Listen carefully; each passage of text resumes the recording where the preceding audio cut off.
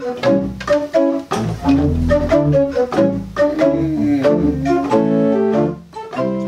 Todd Wilson, and I have the great pleasure of serving as the curator of the Norton Memorial Pipe Organ in Severance Hall here in Cleveland. That's a pleasant job that I've had since 2001 when the Severance Hall was renovated and the pipe organ was moved. And I'll be playing the Norton organ as an accompaniment to the silent film called The Lodger by Alfred Hitchcock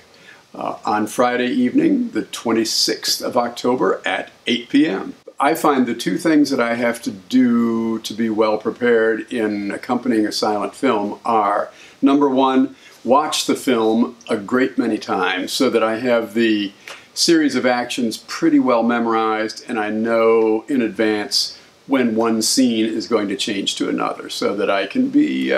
right with those scene changes and character changes musically rather than just a beat behind.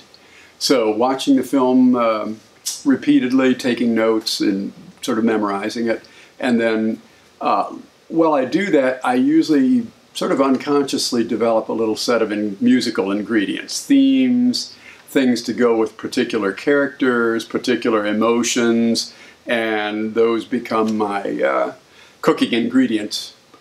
in a musical sense, if you will. So I have my shelf pretty well stocked with musical ideas. By the time I'm finished watching the movie, say 12, 15 times, I've got a good number of ideas and I know approximately where I might use some of those ideas, but I try not to be too